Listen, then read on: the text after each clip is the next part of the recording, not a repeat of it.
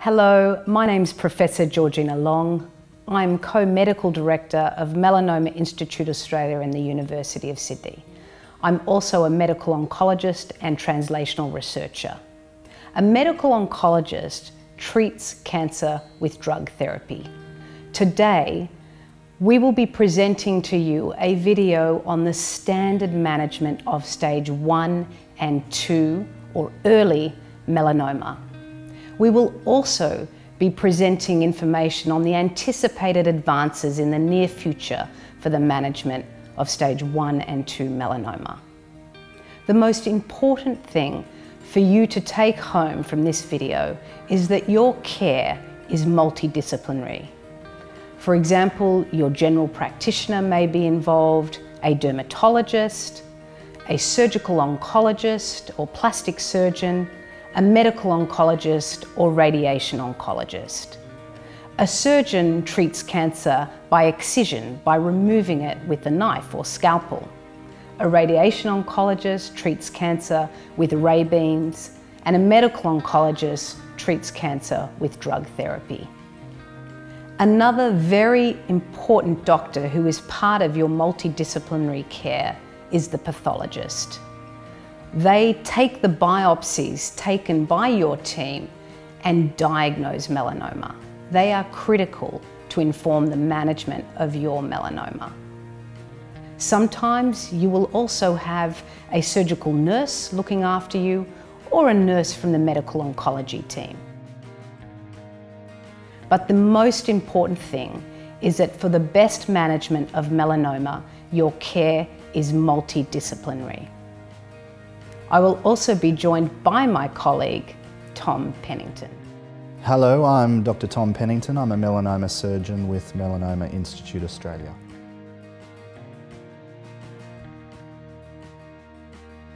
Early stage melanoma is melanoma that is confined to the site of origin or where it began and hasn't shown any signs of spread to another site such as lymph nodes or other organs. Usually melanoma arises in the skin, in particular the first or the outer layer of the skin, the epidermis, and grows downwards into the dermis and sometimes underneath the skin before it spreads to other sites. Early stage melanoma is melanoma that has not spread yet. You may have already received a pathology report. A pathology report is a summary of those microscopic features as assessed by an expert pathologist. It involves assessment of various aspects of the tumour itself, including the thickness of the melanoma, which is very important, whether or not the melanoma is ulcerated, and the number of cells the pathologist can count under the microscope that are dividing, and that's called the mitotic rate. All of those features give us a sense of the aggressiveness of the melanoma and the risk of that melanoma spreading and causing problems. We often have patients arrive confused about their stage, and it's often a confusion regarding the Clark level. Clark level refers to the depth of invasion of your melanoma into the dermis. It is very separate from the overall stage of your melanoma, which requires an assessment of not just the thickness of the melanoma, but whether or not it has spread to lymph nodes or to other organs. The Clark level just refers to the thickness and the amount it has spread downwards into the deeper part of the skin. In order to accurately stage your melanoma, it requires an assessment not just of the primary site, but in appropriately selected patients, an assessment of the lymph node field which drains that site, and whether there's any signs of melanoma in the lymph nodes, and whether there's any signs of melanoma in a distant organ.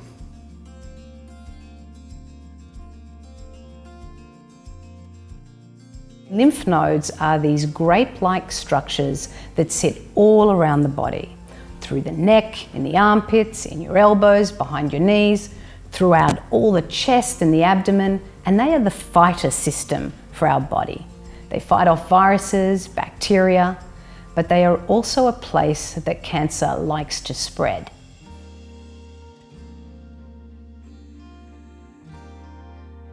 You have likely had an initial excision biopsy or a different type of biopsy of your melanoma, and the next step in treatment involves a wider margin. The point of the wider excision is to take not just the melanoma itself, but a cuff of otherwise normal skin surrounding the melanoma and some deeper tissue, usually fat, down to the deeper layers underneath the skin in order to gain control.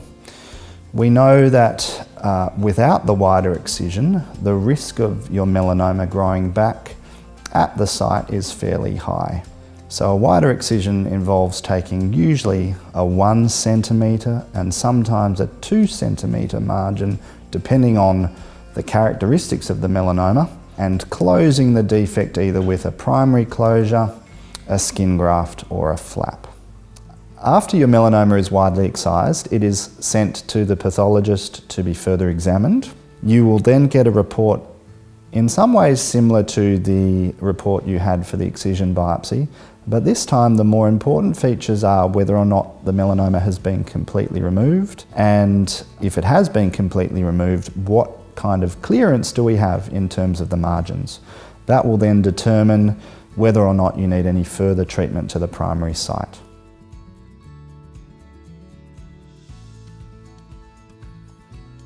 The good news is, with stage 1 and 2 melanoma, after complete surgical excision, it's got a low risk of spreading, but it still does have a risk.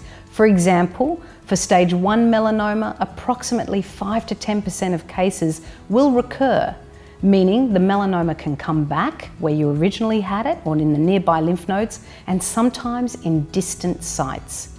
For stage 2 melanoma, that range is from 10 to 30%. So why does a recurrence happen? What we think happens is that a melanoma cancer cell escapes very early on and over time starts to establish itself either in the nearby area or at distant sites like the lung or the bone. So when we're managing your early primary melanoma, we like to know whether it has spread to nearby lymph nodes in microscopic amounts. To do this, your surgeon may discuss with you the sentinel lymph node biopsy procedure. This allows us to determine whether a melanoma cancer cell has escaped from your primary melanoma and gone to the nearby lymph nodes. For example, if you have a melanoma on your arm and it's spread to the lymph nodes under your arm. If melanoma has spread to the nearby lymph nodes, that puts you in a different risk category in terms of the chance of the melanoma coming back down the track, and it also means that you have stage 3 melanoma because there's cancer in the lymph nodes. You may have had a discussion or will be having a discussion with your surgeon about how you know whether it's spread to nearby lymph nodes. The sentinel lymph node biopsy technique is one method by which the surgeons assess whether your melanoma has spread to the nearby lymph nodes. Some melanomas are so thin that we know the risk of it spreading is so low that your surgeon will not recommend this procedure. The surgeon will discuss with you the procedure and tell you what the risk of it spreading and whether to do the procedure using the sentinel lymph node biopsy risk calculator, which can be found on melanomarisk.org.au. A sentinel lymph node biopsy involves firstly mapping out where the first lymph node or group of lymph nodes are that drains the precise area where your melanoma is. This involves a test which is performed shortly before your surgery, called a lymphoscintigram. A lymphoscintigram involves an injection of a radioactive tracer into the skin adjacent to your melanoma. This tracer then gets taken up into the lymphatic channels and travels to the first lymph node that drains that precise area.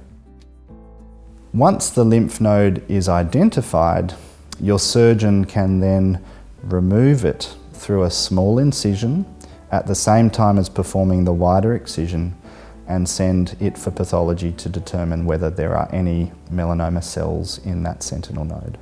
In addition to the lymphoscintigram, your surgeon will likely inject a blue dye into the same area of the skin while you're asleep, and this blue dye also travels to the sentinel node and dyes that sentinel node blue. It allows us to confidently remove the correct lymph node, and the surgeon will be looking for a lymph node that is both blue and hot using a gamma probe. A sentinel lymph node biopsy involves surgically removing the first lymph node or group of lymph nodes that drain the precise area of your skin where the melanoma began.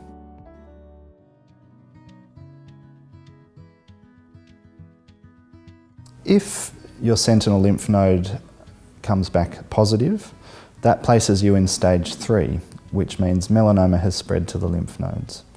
Until very recently, we were recommending further surgery to remove the remaining lymph nodes for patients with stage 3.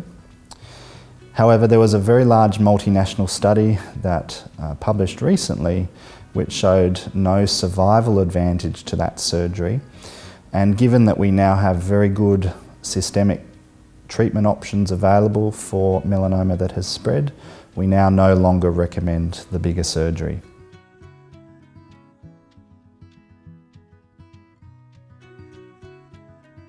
If your sentinel lymph node comes back negative, that indicates that there are currently no signs that your melanoma has spread. That certainly reduces the risk of the melanoma coming back. However, it doesn't completely eliminate that risk. For some people, the melanoma spreads not via the lymphatics but via the bloodstream to other sites, and that risk is determined by the thickness of the melanoma. When drug therapy is used after surgery, we call that adjuvant drug therapy. This is not a routine standard treatment for stage 1 or 2 melanoma, but is for resected stage 3 melanoma or stage 4 melanoma. For stage 1 and 2 melanoma, the mainstay of treatment is surgical excision of the primary melanoma with or without a sentinel lymph node biopsy procedure. Occasionally, you may need radiotherapy to the primary site, although that is a very rare requirement. Drug therapy is routinely used in stage 3 and stage 4 melanoma, but not at present for stage 1 and 2 melanoma. The drug therapies typically used in melanoma are targeted drug therapies aimed at an abnormality in the melanoma cancer cells called the BRAF mutation, or immunotherapy. But these are not routinely used for stage 1 or 2 melanoma. However, we do have drug trials for stage 2 melanoma using these drug therapies to try and reduce the chance of the melanoma recurring. And these drug trials are because we've seen such success in stage 3 and 4 melanoma with these drug treatments.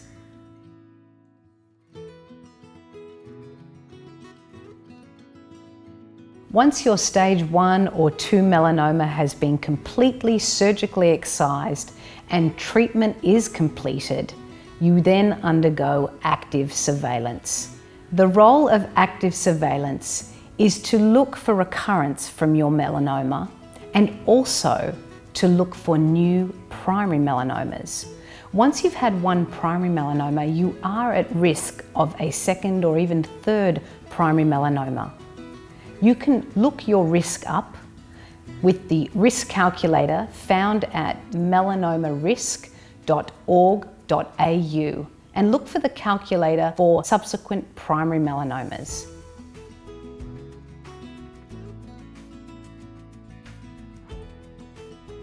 Therefore, it's very important you have regular skin checks with either your general practitioner or a dermatologist, and also see your surgical oncologist regularly. For very high risk stage 2 patients, that is stage 2B and stage 2C, You will also have regular scans to look for recurrence of your melanoma. These will be discussed with you by your melanoma team. It is also very important that you protect yourself from the sun. We know that seeking shade, wearing a hat, sunglasses and clothing are very effective, as well as sunscreen. The important thing is know the skin you're in and check your own skin for anything that's changing rapidly, and seek help from your medical team if you do notice something changing.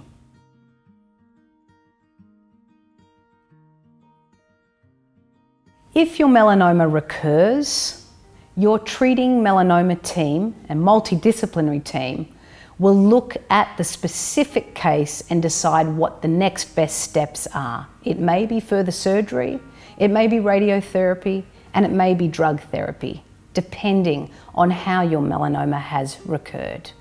At Melanoma Institute Australia, we are aiming for 0 deaths from melanoma, and the best way to achieve 0 deaths is in clinical trials, either in the prevention of melanoma, for surgical techniques in melanoma, and drug therapies. The best thing anybody can do to help their treatment work is adopt a healthy lifestyle, and this is something we say for any disease in medicine. So a diet or a Mediterranean diet high in vegetables. You can seek assistance from a dietitian if you have specific concerns, exercise regularly, and have as much sleep as your body needs.